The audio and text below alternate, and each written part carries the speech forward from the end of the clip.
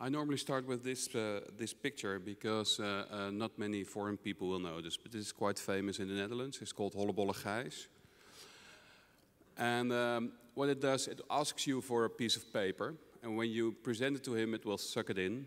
And after he's sucked it in, he will say thank you very much. And this is basically what gaming is all about. First you challenge somebody, he or she does something, and then you give him a reward. So gaming is not really that difficult. This is a very nice a quote, what I think a game could be. It's a voluntary attempt to overcome unnecessary obstacles. And of course, this is also not really new. So the whole gaming industry is like what my former speaker was saying, it's not really new. We play from the moment that we're born, we play together. Playing is a very normal part of our life. And the good thing about playing is that it's active and result-driven. So apart from the normal things we use to learn and to educate, it's active and not passive. And that's one thing yesterday Ben said, the good thing about gaming is that it makes things fun. But I really like to stop only to talk about the funification of life. Because I don't think that the real power in gaming is the fact that it's fun. Of course, fun is one of the facts, but there are many more.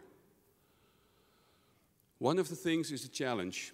A good game challenges the player. So this is really important that you, as a player, feel challenged and that you are the hero in the game that you're playing. Most of the times we develop games, the player's not supposed to be the hero. It's about the content, it's about the institute. But we think it has to be about the player. The clip we saw this morning from Jan, if the guy standing in the middle doesn't feel a hero, he really doesn't want to be there. And the other thing that's really important is that you have to feel that you are in charge in the game. You need to feel that you can control the game and that you know what to do, when to win. And in classrooms, we could ask ourselves the question, who's the hero here? And who is in charge. So this is really a big difference between gaming and a more traditional form of education. There's another thing that I think is really important when you think about gaming, and that's that the game is a safe place where you could experiment. And research has shown that while playing games, 90% of the time we're making mistakes. And if you would compare this to our educational situation, how feel do you free to experiment? And one thing is, this student, didn't he make any progression? So I think gaming is about showing that you made a lot of progression, and this is really what stimulates you and stays you connected. So it's not about fun. This is a theory from an Hungarian a researcher, I'm not going to pronounce his name, and it's about flow. And we think as game designers that a good game has everything to do with flow. So it's the balance between frustration and boredom, and a good game brings you directly in the flow channel. And that's also one of the reasons why people really want to put a lot of effort into gaming, because a good game brings you into the flow, and then it knocks you out, it knocks you towards frustration. And you want to go back to this feeling that you are in control, you are the master of the game. So you really put a lot of effort, and a good game brings you back into the flow, gives you a good feeling again. And this is the game we play with the player. So if you think about making a game, and what are the things you should think about? Well, first of all, why do we want a serious game? Please don't do it because it's so popular. Please do it because it's really useful. And why is a game useful? First of all, it's an active approach on learning. Second of all, it's a safe place to experiment. Then it's a nice place for personal reflection. If you play the game and you try to win, and you try to adapt your winning strategy all the time, you are reflecting your own behavior. And this is unique. There are not other learning methods that do that. Maybe a training, a physical training, but most of the e-learning stuff doesn't really do that.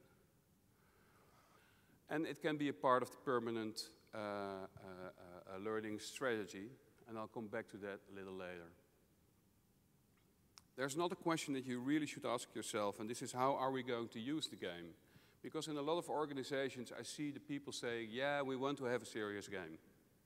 Why? Yeah, because we need to have a serious game. And how are you going to apply it? Well, we don't really know yet. Well, you should really think about it. Are you creating a context for learning? Is the game used to create a context for learning? Or are you trying to make it relevant? If you have tried to win a game, the information you use to be a winner is relevant to you. So learning becomes relevant. Or maybe you want to use peer learning in a sort of a social game. Or you want to have endurance when you have games that are for the relearning stuff, and so you can have endurance in the game. So those are many of them. You can use them as a coaching tool. And you really have to think before you are going to develop a game, think about how you want to apply it. Because that it's a game, it's not enough. You really need to think about that. So this is also an interesting one. Because most of the people talking about serious games are really talking about simulations. And there's a big difference between a simulation and a game. From my perspective, in a game you play with reality. And the fact that you play with the reality helps you to focus on the learning target. If you go to a flight simulator and you want somebody to pay more attention to a certain step that you need to do, and you have to do all this in the simulator, you have to do a lot of extra stuff because you want to make it realistic, and then it's not really time efficient. So if you step away from the simulation and say, okay, we play with reality so we can focus on certain things, then there's room for education.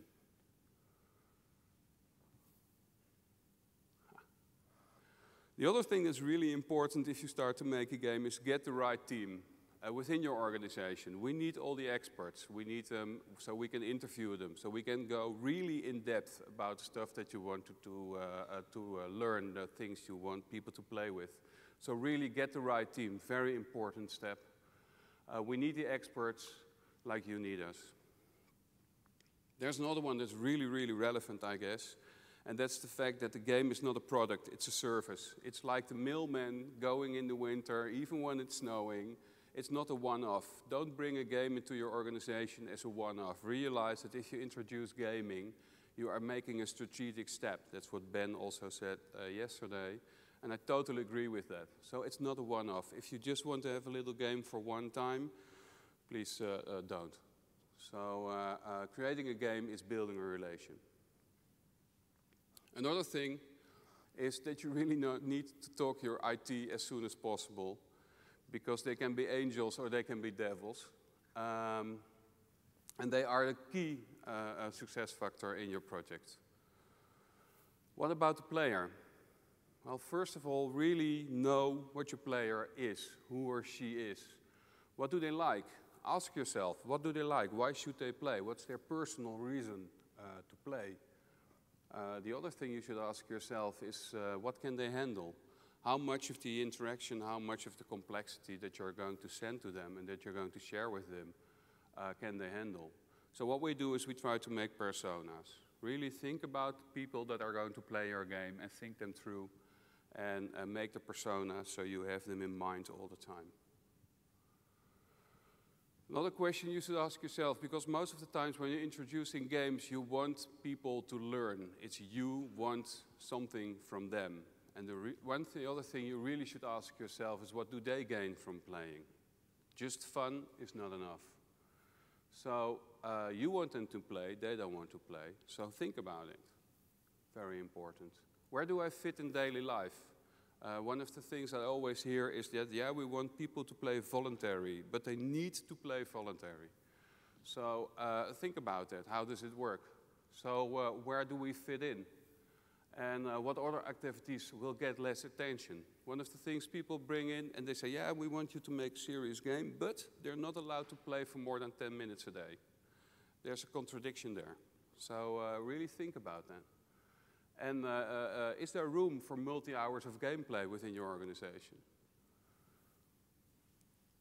Oh, well, this should also pop in, so now we have them all at the same time. The other thing you really think about is what's the experience I'm trying to give to the player. Is it an immersive gameplay where you go into the game like the shooters and where you play for hours and hours and you change your brain, what we saw yesterday? Or is it more casual gameplay where we use the game that you play it more often but in a short time? So it's easier to implement within your organization. Is it event-driven, so we have a big event and we all work towards its climax? Or is it continuous? Are we playing all the time? We need to think about it. Is it a solo or is it a social game? Is it serious or hilarious? So all these things we need to think of before we start making a game. And you should do that because it will help you to implement it. And then again, from feeling a hero to being a hero, how is my player successful? Does he only get points? Or does he help a team? Is it a social game where you play together? Or can we win prizes? So think about how can my player become successful? And progression then, of course, is one of the most important. The other one is you really need to love your player. You need to know everything about him. So collect as much data as possible. Bring it in and give it back to us so we can change the game. We can make the game better. So it's not only about the validation of the effect, but it's also about the power of play and that you really can help your game to connect to the players and to bring them in the state of flow. To the product. I tried to find a catch a fruit game yesterday. It was quite difficult. This is one. And please don't force us to make this. If you don't have the budget, please don't make a game. I think it's really relevant because sometimes people come into my office and they say, yeah, we are all about serious gaming and we want to make this big game. It's really beautiful and we're going to make this big effect. And then they have 10,000 euros and that doesn't really work. So be serious about if you want to have a game. And this is one that I really like, and this is you should have a product strategy. If Apple would bring out the iPhone, the latest version, now to the market, it would never be a success. I think they had much steps ahead. They really thought about the product and they adopted it through use. And this really gives you as an organization a lot of time to think about, to evolve your game and to evolve your product and evolve your player. And it also gives you space. If you came up with this brilliant idea, but you can't do it now, maybe we can do it in the next version. So it also gives a lot of space to keep on thinking about the possibilities of the game. My last slide is keep it simple at first. That's one of the things that I can see going wrong, is that you want to have so much in the game. There's so much to do and so much to learn, and there's so many nice things to do, and we all want to put them in level 1. And then this is the interface for World of Warcraft. Believe me, if you start with this interface, first level, the first time you log in, you will never start playing the game. So really think about, keep it simple at first. And then, then there's my last slide. You are an expert, so are we. So let's cooperate and make beautiful games. Thank you very much.